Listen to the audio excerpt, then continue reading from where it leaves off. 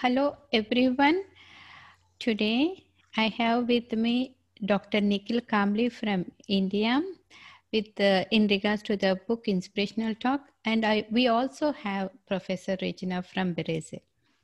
So, Dr. Nikhil, what you wanted to say in regards to self-improvement? One of the things that we learn as humans is how to progress in our lives. So one of the things that motivates us to progress, and so as we proceed ahead, we have to keep on improving ourselves with regards to our health, with regards to our life plan. It's about continuously learning new and new things. So it is a journey. It is a journey of us as human beings, our thought processes, as to some extent and a lot of extent, our spiritual thoughts, and that's how we progress. And for that, we have to keep on continuously learning new things, rejecting the old patterns, rejecting the old thought processes, and we have to proceed ahead. So I guess every day we should ideally try to improve ourselves.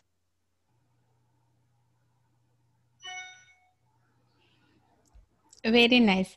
And Professor Regina, would you like to say anything in addition to Dr. Nikhil said? Absolutely. In this Bhagavad Gita, it was printed by Madras in Malapur in year 1939. I have learned from the Gita, which was the book from Gandhiji, Mohandas Karashangan Gandhiji, and also at his bed desk. And I learned 7 lessons. It's not for victimizing your oneself. We must be responsible. And the pain that comes with karma, it's a vehicle of our own consciousness, so we can step up, be a better person. Second thing, something that never became, never will be.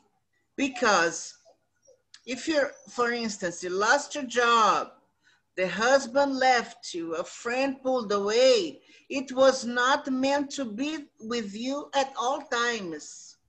What matters is eternal. It's quite impactant because God created us and is taking care of our lives. So what's not good for us, he takes away gently and smoothly out of our path. Another thing I learned from the Bhagavad Gita, what is real and is how we handle things. Everything else is Maya, it's illusion. So we must do within our reach all good things, and beyond our reach, we know all our thoughts, our prayers, they are heard. So we can know for sure that all the good will happen in God's time. I was born on 7 months, so I want everything for yesterday. I'm always in a rush, but I learned to deal with God's wills.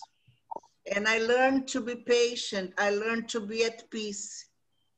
Something else I learned from the Bhagavad Gita, watch our thoughts. Life is in a constant movement.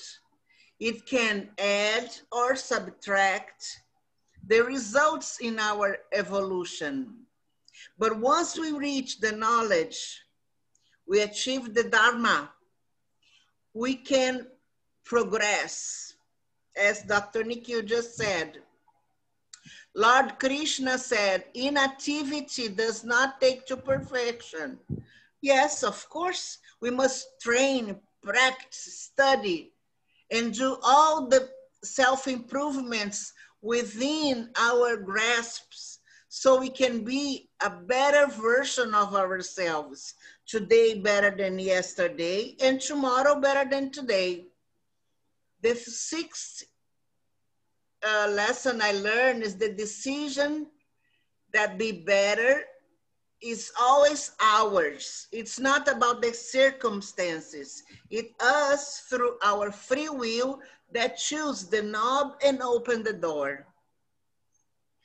And the last thing I learned from the Bhagavad Gita is that all battles are won. Nature does not fail.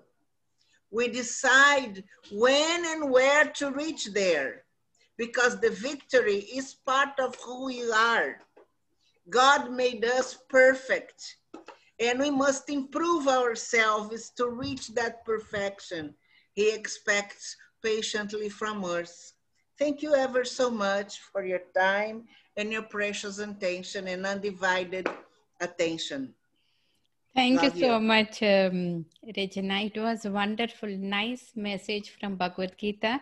And again, these inspirational talks, book inspirational talks are for to inspire and provide moral support to stage 4 cancers or any persons with terminal illness. We wanted to give them, inspire them with a hope that they will be fine, and so much to learn from the world.